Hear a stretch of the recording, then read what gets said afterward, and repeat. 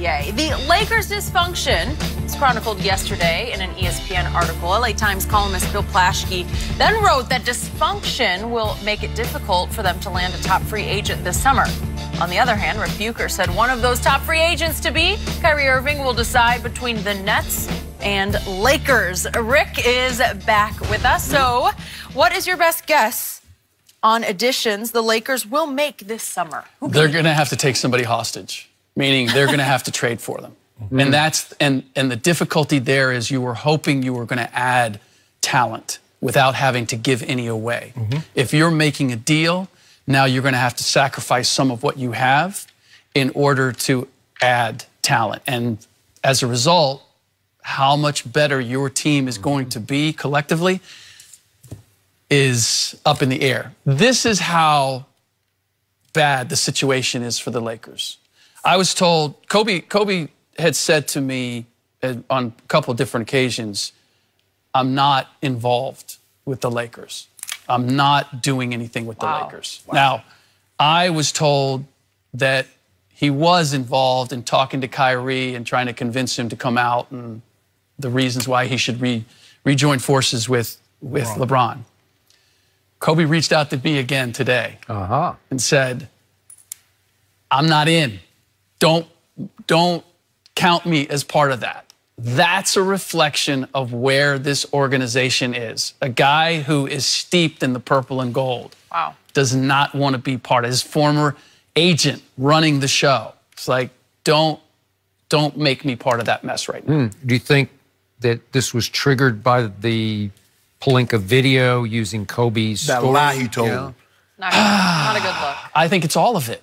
I think it's such a mess, Magic walking off the way that he did, the video, the suggestion that he's somehow involved and therefore knows that the chances of somebody getting here, I mean, Kobe doesn't want it to look like, hey, I am involved, I am recruiting, I am trying to get talent here. And we got nothing. And we're coming up goose eggs. Yeah, nobody wants to be part of that, and that is what it looks like right now.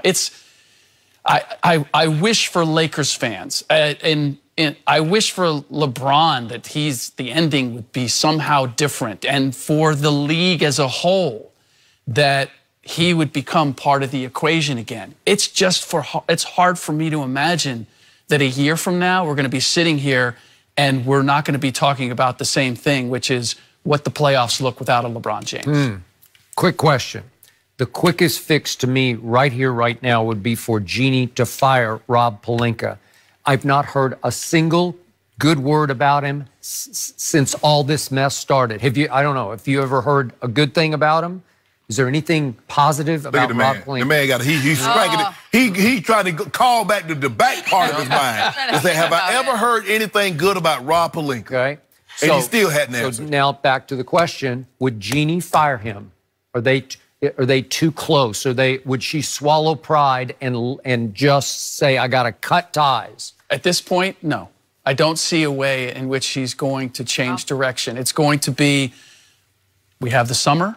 See, we see it from the outside and we hear all this. I feel as if right now the Lakers are living in a bubble and it's an echo chamber. And they're believing, no, we'll be okay. We'll be okay. We've got time. We've got money. Let's see where we go with the draft. Let's see where we go with free agency. Let's see where we go with trades. She's not going to take the bat out of Rob's hand at this point. It's going to be, you know what, there's a lot of innuendo. It's a lot of, I know Rob Pelinka. I know him personally. I mean, I'm speaking as Jeannie now. I'm going to see where this goes. Those that are close to me, I'm going to ride with them and see where this goes. And then when we get to the fall, and if it turns out as we all anticipate, which is they're left empty-handed, then she's going to have a tough decision to make. Okay. I like your phrase, take someone hostage. It's come to that for the Los Angeles Lakers because that's the only way to acquire someone is to actually go get them and bring them to you, whether they like it or not, quote unquote. Right. And the obvious target would still be AD. We had LeBron in Cleveland, and even LeBron in his prime.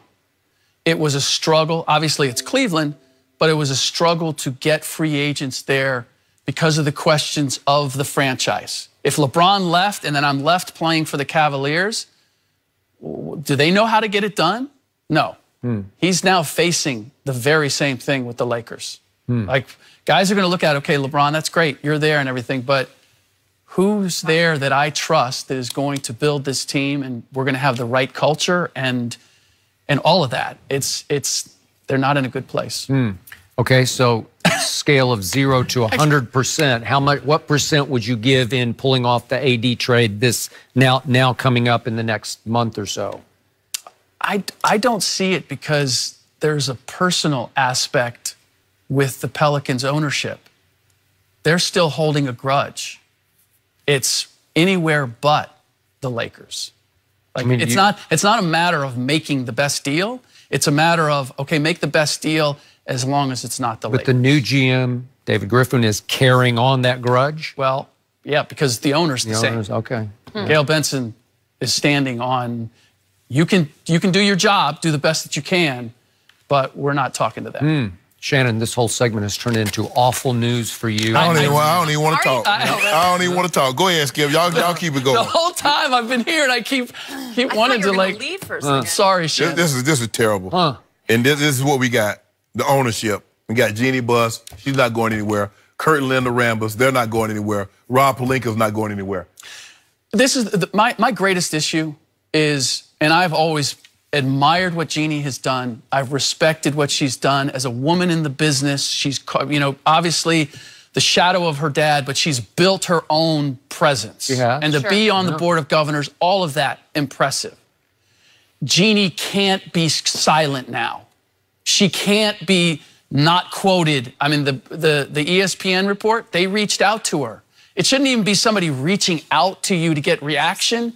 You need to be proactive. I need to know that somebody has their hand on the wheel. That's part of, among the many other things, you talk to people around the league, who are we supposed to call? Who are we supposed to talk to? Who are we making a deal with? Who has the ultimate authority there? Jeannie has the ultimate authority. And yet, the ESPN story had an anonymous quote saying that Linda Rambus controls and manipulates Jeannie Buss. That is strong. It is. And it's insulting to Jeannie. And manipulates. Well, why did she call to refute it? To your point, I'm saying the same. Oh, you can't say, oh, Shannon's being manipulated by such and such. I'm going to get on the phone. You ain't going to have to reach out to me for a compliment. I'm going to call you to give you a comment. I can attest, no one has ever controlled and manipulated Shannon. No. I'm like, this is ridiculous. Skip, see? Now, LeBron, I'm sorry, Bron, because this is not what we envisioned. No. When we loaded up the truck and moved from Cleveland, we like the Beverly Hills buildings. We loaded it up and came to Beverly Hills. This is not what we envisioned spending the last 3-4 years of our career. It actually flips it around a little bit because we've always looked at LeBron and he's always had these prerequisites to doing anything. Didn't trust anybody. No. You got to have this, this, and this before I'm going to join the party. For the first time, he didn't do that. He said, I'm coming, I'm signing long term. I believe it's because he had other motivations to be here, wants his son to grow up here, wants to get on with the production company, etc. But all that said, he didn't have those prerequisites. He didn't hold their feet to the fire. You know why? Look what he got. Because he had Magic Johnson. That's all he needed to know. Magic knocked on his door at midnight. Magic gonna do it. Magic gonna have this thing right. Because it's Magic Johnson. Come on, right? The player he should have most often been compared to, the guy that he most plays like, the guy with the other highest IQ in the history of basketball, Magic Johnson. And he is no longer employed by the Lakers. This is what happens when you put a bunch of people in place that's unqualified for the positions that they hold. And this is what you get, Rick. This is it. Now. I just feel bad for you over there, Shannon. That's all right. Are you sure your man might not walk in tomorrow and say, get me out of here, Jeannie? We might. Trade me? But then Rick did a whole piece a month or so ago about what you're going to get back. A lot of owners are saying, really? I don't know if we really want this. Well, you take that anyway because they don't know what they're doing over there. So you'll take anything. Yeah, go ahead, give him up. Can you trade him? Let's see. Where would LeBron look good? I'm thinking Space Jam 2. We shelving that for the time being. At this point, Are you shelving it? That's a For the good time thing. being, we go and recruit. Well, it doesn't seem like they're shooting yet. Maybe they had scheduled it for post-finals. Well, well, considering Giannis would be great.